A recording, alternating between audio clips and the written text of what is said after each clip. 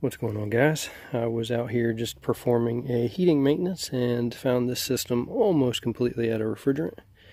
This coil was changed by another company in 2017, and you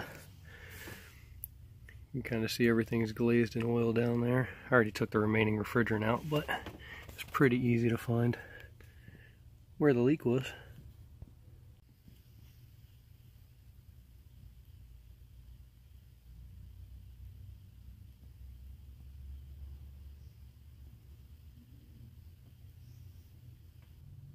That shoulder nut is split wide open. So I'm wondering if there was something wrong here. They didn't have the retainer inside. Sometimes they have two retainers because they forget to remove the old one, or what the case is. So I'm going to break that apart. Thankfully I'm a pack rat, and I had a spare on the truck. So I'm going to go ahead and break that apart and see if I can get that changed out and see what the problem was. But I'll find out when I open it if hopefully that distributor head right there isn't damaged or anything, and that's the reason why they were torquing it down. But let's break it open and see what it looks like inside. Alright, check this out. I broke the flare fitting loose. I haven't put wrenches on this whatsoever. Look at that.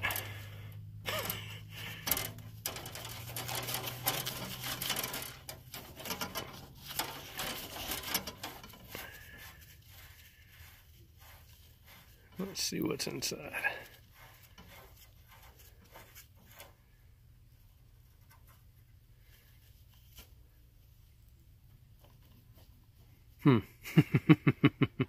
Nope, it does have a retainer in it. First it didn't look like it did.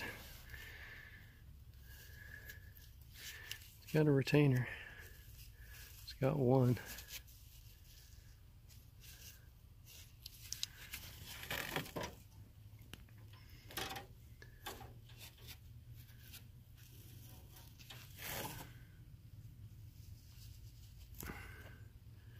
Doesn't appear to be damaged in any way.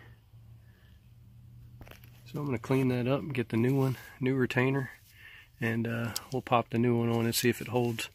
Maybe they just tighten it down, or maybe they possibly use the old retainer from the original, and that's why it wouldn't seal, and that's why they had to torque it down. But that sucker is split, son. Split on both sides.